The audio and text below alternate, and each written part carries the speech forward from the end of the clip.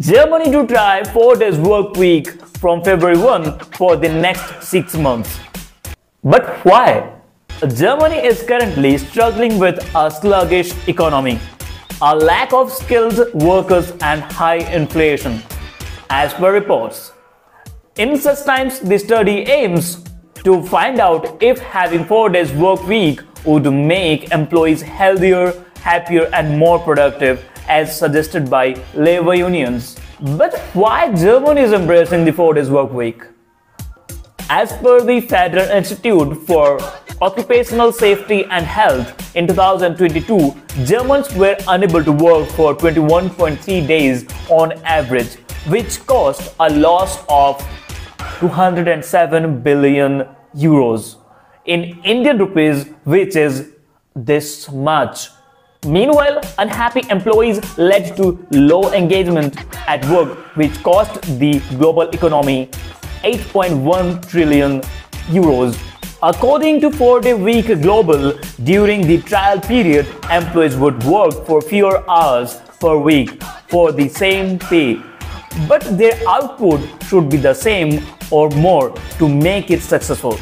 Apart from increased productivity, employees are also expected to take fewer leaves due to stress, sickness or burnout.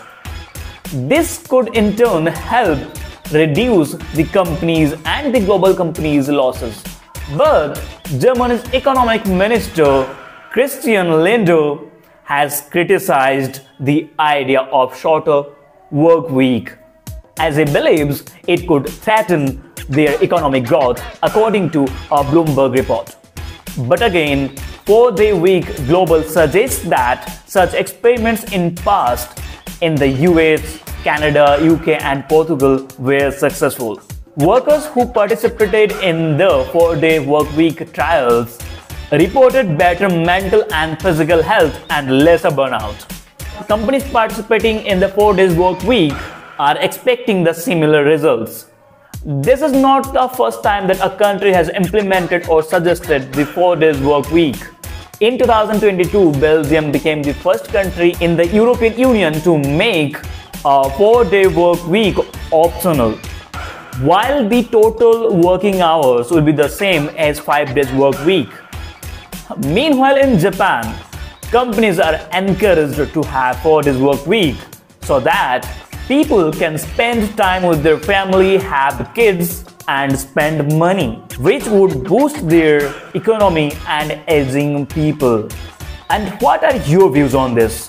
Please let us know by commenting below. And if you like this video, please click the like button and subscribe the channel for more upcoming videos. Till then, as you know, tata, bye bye and yes, take care.